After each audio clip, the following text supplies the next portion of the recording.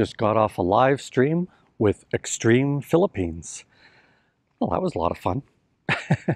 Still a small channel. Put on a good live stream. Enjoyed it. One of the things that they talked about in there is ladies being Tampo. Let's talk about that. This kind of thing comes up an awful lot, guys. It does. I see it in live streams all the time. But you know what?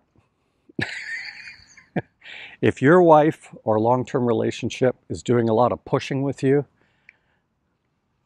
is it the right one? Now, I'm not saying run away from, an argument or whatever, because boy, oh boy, did Lynn and I have a few burners, which was 99% me, during our build, okay? And, so it goes both ways. It goes both ways, guys. But here's the kicker with all of this. Do you have a plan for how to deal with getting back to neutral between the two of you so you don't collapse a relationship? Now, years ago, I'm taking some counseling, and the counselor says to me, "You do know that we've got you every single time." She's a female counselor.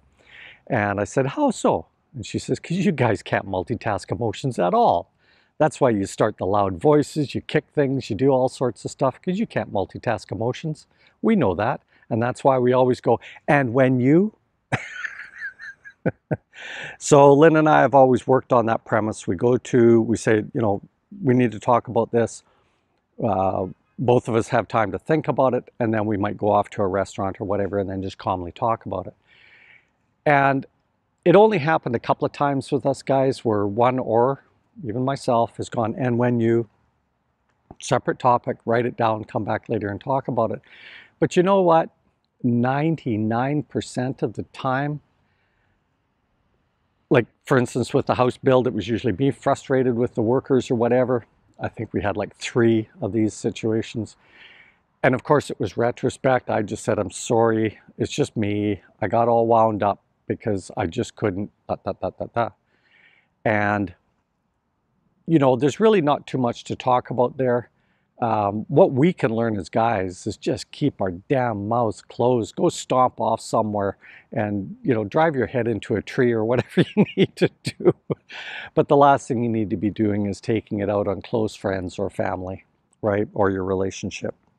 So, if you find, especially if you're doing the online thing, God, guys, I've seen it. There was an outlet in the area that we were building. It's all scripted. Be careful of these online things. They know how to do the pouty thing. They know how to do the cry thing. They know how to put that kind of pressure on, and you're not working with this head. Pause. I'll leave it there. You have to be careful if you're doing this by online. Again, I've cited Philippine life mates before. Do the whole meet and greet thing. And if you don't want to do the meet and greet, then they will set you up with, say 10 people to go have coffee with in a safe environment so that everybody can feel comfortable. So there is that option for you. I know it means going there, but if you've never been there before, you got to go anyway. You got to go anyway. And I would still suggest that's probably a better way to go. Again, brought up in Extreme Philippines this morning. One fellow brought up, "Hey, just go there. Start getting yourself grounded before you start getting and looking into a relationship." Not bad advice, because maybe you're going to find out that Tampo just isn't that big a problem. Just saying. Later, Gators.